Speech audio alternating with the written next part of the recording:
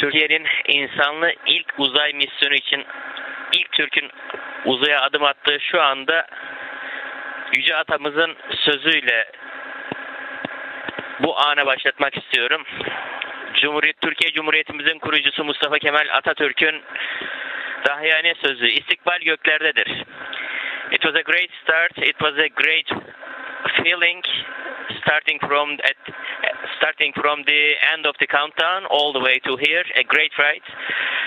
It has been a really great feeling as I have been dreaming for so long, immediately being able to fly with our own wings, without a still wing.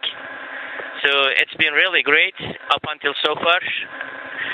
I would like to commemorate all our lost ones in our countries who has really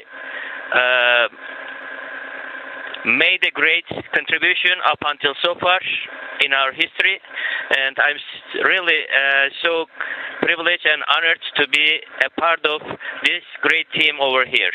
Thank you so much for everybody who has worked tremendously up until this moment for us to make it this moment.